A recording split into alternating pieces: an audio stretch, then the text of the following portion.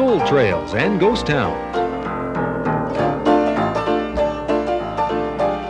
Share the adventures of our early pioneers as we explore the development of the Pacific Northwest and beyond.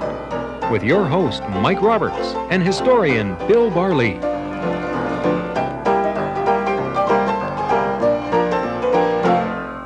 Welcome to Gold Trails and Ghost Towns. I'm Mike Roberts, and with me is Bill Barlee. He's our storyteller and author and writer and researcher and a museum owner too, I guess, these days.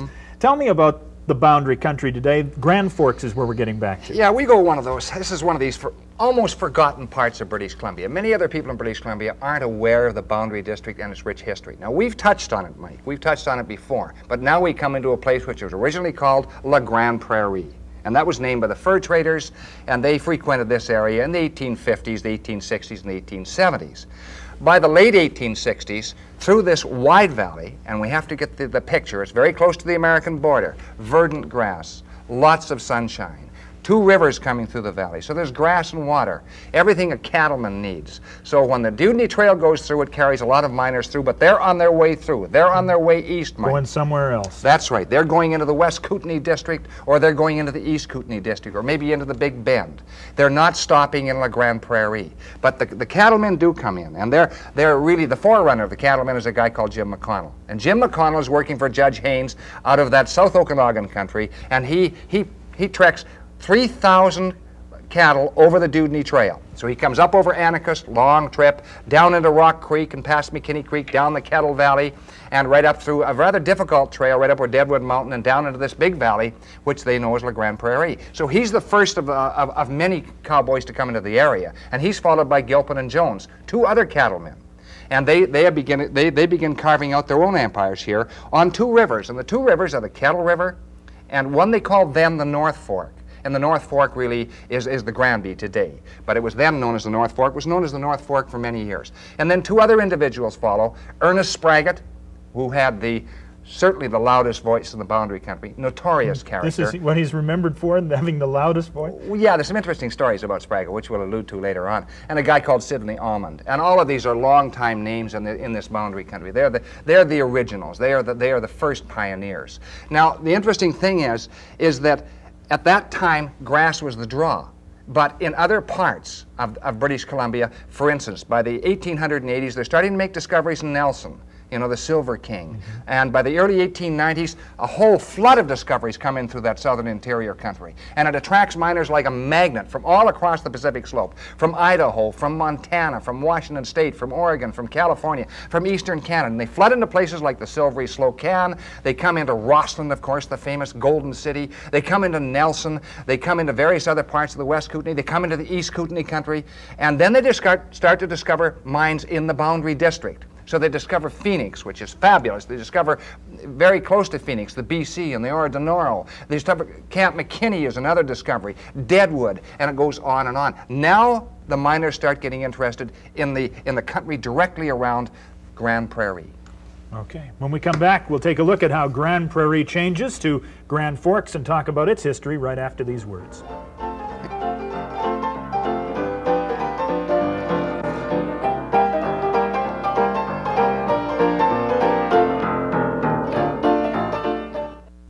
Welcome back to Gold Trails and Ghost Towns. Mike Roberts, Bill Barlee. We're talking about, well, at this stage of the game, La Grande Prairie. Couldn't keep that name, though. No, they couldn't keep the name, Mike, because there's another Grande Prairie actually in the north, between the North Okanagan country and Kamloops. So it began tentatively be known as Grand Forks, which of course described the junction of the two rivers. And in that area, they began going up prospecting very seriously up the Granby or the North Fork, and they came across a number of propositions that looked pretty good, especially Franklin Camp. Now, Franklin Camp became ultimately really quite a magnificent area for mining, but at that time it wasn't. And they came across little mines like the Golden Eagle and the Hummingbird and the Pathfinder and the Union, and of course the Rock Candy. And rock candy. Yeah, well, the rock candy really wasn't. It was just because of it provides flux for the smell. There's a lot of quartz in the rock candy, various colors of rock and so on. And that's what it eventually shipped thousands of tons of ore into the Trail smelter eventually. Did it have anything to do with the big rock candy mountain or anything like that? Mike, I don't know whether it was named after that song or not. I know my dad worked at the rock candy mine in the 1900s, and my late father in the 1920s. And there's still signs of it there, and people go up there and pick up samples. But, however, I'm getting off the track a little bit here. So some of those properties were really considered world beaters. Now, they were never world beaters, but they were considered world beaters. And with the result that Grand Forks soon became kind of a division point. The railroad was coming into town, and it was a transportation center. There was mining interests all around the area. It was really the center of the Boundary Country. It was vying with Greenwood at that particular time. And Greenwood was going to be, they felt, the great metropolis of the Boundary Country. Grand Forks was convinced they were going to be the great metropolis of the Boundary Country. And a lot of people, such as the Henderson family here, were quite sure they were. Then this, I mean, we've seen stock certificates before. They were not worth the paper they were printed on, No. but this one, worth $1, was for the Grand Forks Gold Mining Company. Yeah. Did it ever turn out to anything? I mean, was there ever a Grand Forks Gold Mining Company? Well, yes, there was, but that was a paper company by the Henderson family, and it never really got off the ground. But the interesting thing to note, Mike, is that is 1896. It is now known as Grand Forks, and that's very early. Now, we'll take a look at this shot, which we see coming up on the screen right now, and this is very interesting, because this is probably Grand Forks in 1896. Now, it shows the Granby coming in the foreground, and the town just starting to take shape behind that, and in the background, that's Observation Mountain, which I found fascinating as a kid. I was born in Grand Forks, you see, Mike. Oh yes. And when I looked up at Observation Mountain as a kid in the 1930s, I saw a big crown, an illuminated crown up there, and that had been put there about the turn of the century.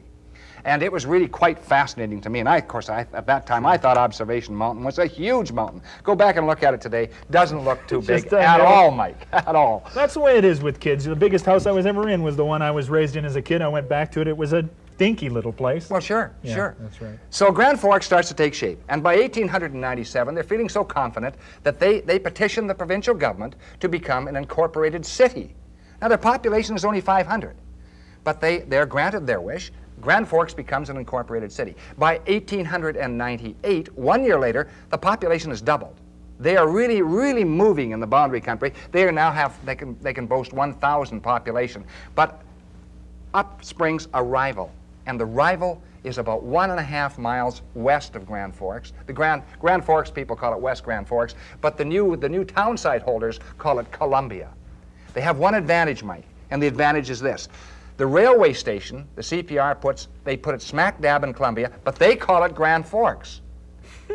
In the middle of this rival town site. And here's what the Grand Forks and Columbia people are all disturbed about. There's a war of words going on here, undoubtedly. Oh, most definitely. And one of the guys leading the assault against Grand Forks is a guy called Ross, A.W. Ross. So he writes the CPR. And I take this from Grand Forks, the first 100 years. This is by Alice and Jim Glanville. And they're old-time pioneers in the area. The family is. A good history of Grand Forks. And he says this to the magnets in the CPR. If you act now and promptly, we can get the best people to move from Grand Forks, and the scoundrels can stay. But their influence will be gone, and they can do no harm. Then he goes on to say, destroy the evil influence of Grand Forks and build up a city here in Columbia. I will point out a few things that can be done which would help us, and the time is opportune. For if a movement can be made as our people are beginning to feel better and have confidence. If we had got assistance 1 year ago, there would be practically no Grand Forks today. So he's really pushing the case. The evil influence. This is real verbiage. This stuff. Now, what happens to the evil influence of Grand Forks? Obviously, nothing. Not really much, because Grand Forks has a population of 1,000. Columbia, which we see here, just building. They have seven hotels, Mike. Number of other businesses, but only a population of 300. And several things happen to kind of dampen the spirits of these guys. One of the vice presidents of the land company is a guy called C.S. Morris. Now, C.S. Morris is on the letterhead of the land company brochures and all the proposals that they're sending out to people all over. Somebody has some sort of idea, and they get a picture of this guy, C.S. Morris, and they recognize he is not C.S. Morris. He is a guy called Charlie Hinckley. And Charlie Hinckley has a very checkered past. Charlie Hinckley was in New York City in 1885, which is just about 14 years before, and he made quite a splash in New York City, Mike. He embezzled $97,000. And $97,000 in the Bank of New York City was not easily forgiven. No, I can imagine. You have to multiply it by what? 40 times, Mike. 40, So that's an embezzlement today of, you know, about $4 million. He really gouged them. That's right, he did gouge them. So he wakes up one morning, there's a knock on the door, he opens the door, and there are 3 New York City detectives, plus a provincial policeman. They arrest Hinckley. He is taken to Rossland. And there he sits before the judge, and the judge looks at this case, and he realizes that Hinckley is a swindler on the grand style, and that he should be sent back. But he looks at the law, and it isn't an extraditable offense. So he suggests to Hinckley, Mr. Hinckley, he said, I think you should go back to Spokane and face the music. Oh, sure. No way. Sure he did. And there's no way Hinckley is going back to Spokane to face the music. Yeah. So he just wanders off, and Hinckley disappears from the scene. And of course, the town of Columbia is not far behind. And the reason, Mike, is there are several reasons. One is that Phoenix is now booming, and the copper ore is pouring out of Phoenix, and gold ore as well. And they have to establish a smelter where there's abundant water supply. They choose the North Fork. Grand Forks. That's right. They choose the North Fork River, right near Grand Forks, just above Grand Forks. They changed the name of the river to the Granby, and the Granby Company was the great company of Phoenix. And they shipped from the old Ironsides, and they shipped from the Nob Hill. And Mike, the interesting thing is, a lot of people don't know this, is that those ore trains that ran from Grand Forks to Phoenix and from Phoenix to Grand Forks made the round trip about 3 times a day, and they went 24 hours a day, 7 days a week, from 1900 to 1919, practically 20 years.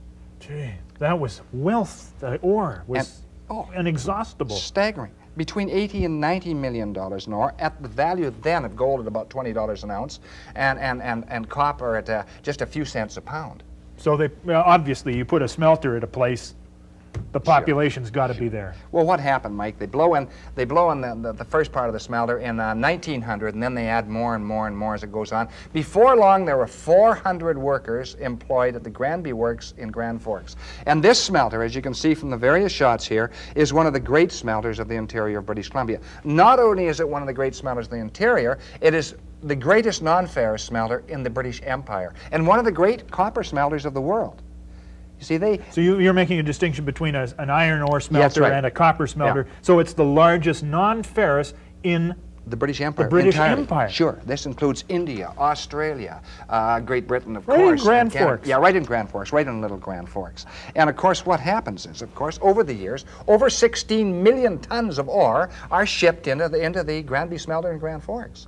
And as you can see from the various interior pictures, it's quite an establishment indeed. Well, obviously, it was going to be the center of activity in Grand Forks or in the boundary country, and it succeeded. And some of these shots of the growth of the place really show you a tremendous town site. Yeah, they do. And what you find here is that, first of all, Grand Forks attracts all the amenities of a town. You know, it has about 10 or 15 hotels. It has a theater. It has 3 banks. You know, it has the Royal Bank. It has the Eastern Townships Bank. It has the British American Trust. It has a number of bordellos, and the bordellos are the Blue Goose and the Harem and the Mascot and the Second Office and the inhabitants. Second Office. The Second Office. Yeah. What a cheeky name for their bordello. Yeah, and it was a very busy town. I mean, the next shot shows some teamsters coming down the main street, and I think this shot is probably, Mike, about 1897, because this is probably prior to the railroad. These guys are almost definitely hauling in from Marcus. They're hauling in from the east. When the railroad comes, it pretty well puts them out of business. Yeah. And so that Grand Forks is really becoming a cosmopolitan town. And of course they have a number of hotels, and I think the most famous, you know, you have the Yale, and you have the Grand Forks, and you have the Winnipeg, and you have the Province, and a half a dozen others.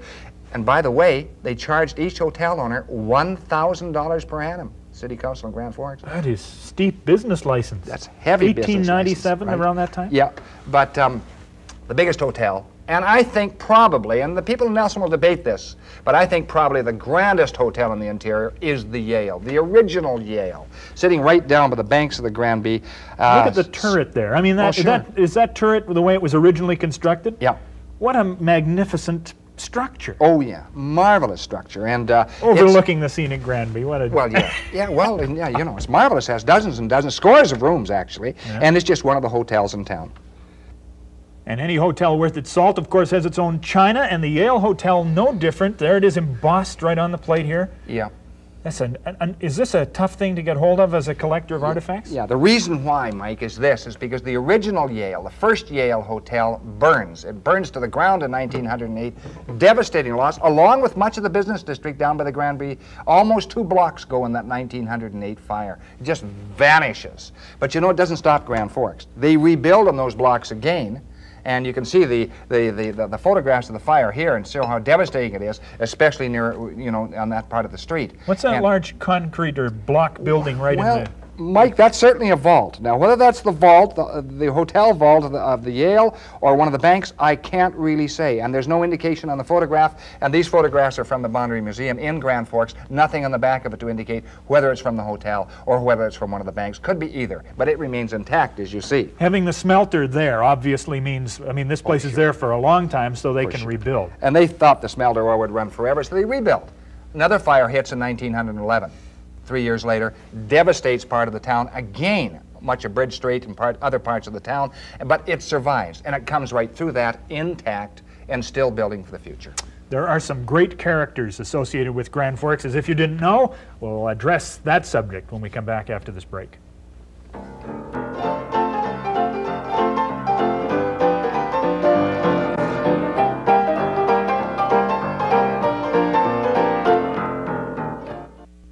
Welcome back to Gold Trails and Ghost Towns. As you might expect, a town like Grand Forks would attract a character or two, but some of the ones you've told me about, most unlikely heroes. Tell me about some of them. Well, I think this first shot will tell us something. This is one of the great mansions of Grand Forks. This is the Averill Mansion, named after Dr. C.W. Averill. He was a dentist, and he went out to the various mining camps and really did the circuit of mining camps, carried with him a number of gold coins, and he would melt them down and put in bridge work and all the rest of it, and built a mansion for his wife who didn't want to live in Grand Forks. And it's marvelous. And here's the mansion in all its glory. Stained glass window, turret, veranda, right up there with a wide expanse, a view of both rivers. And by the way, Mike, that building still stands today. It's in danger. What a treasure. Yeah, it is. It really is a treasure, and I think it should be saved because it's very worthy of saving. And the interesting thing is a number of people looked at it, they haven't bought it.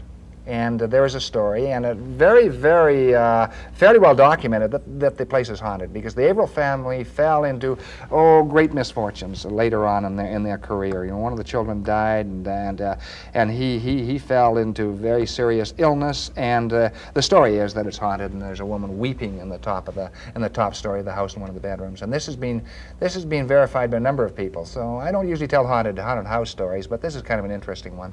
And the fact that it's still there and dates back and is a linchpin of this community. Yeah. And it's not the only one. You know, mining was still extant, and they went back into Franklin Camp, and there's an example right there, Mike. This thing, what's special about this? Well, that is really quite unique. It isn't usually your burlap bag to hold ore. This is to hold high-grade ore. This is canvas, yeah? That's right, where they sewed it together, Mike. They sewed it together so nobody would be dipping into that bag to take out some high-grade ore. And this was from the famous Union mine. And the famous Union, of course, was up the North Fork. And in the 1920s, it came back into its own with a bang. They started mining ore that was so fabulously rich, they got up to 40 ounces a ton, 41 ounces a ton. They sent one shipment of ore out of there, Hecla Mining Corporation, one of the great mining giants of the Northwest, and it averaged 41 ounces to the ton, and they sent out $43,000 worth of ore. And you know, this is before the price of gold goes up. It's staggering, absolutely staggering. And here is the last of the old company seals. And do I get to manipulate this? You can have that. Yes. This is the last and the greatest of the company seals, and this is a mining company seal. And guess whose name is on it? Press it down this way, Mike. Okay. Far enough? That's far enough. And if you take that out, you will see, if you hold it up, that this says the Union Mining Company. And it's really quite spectacular.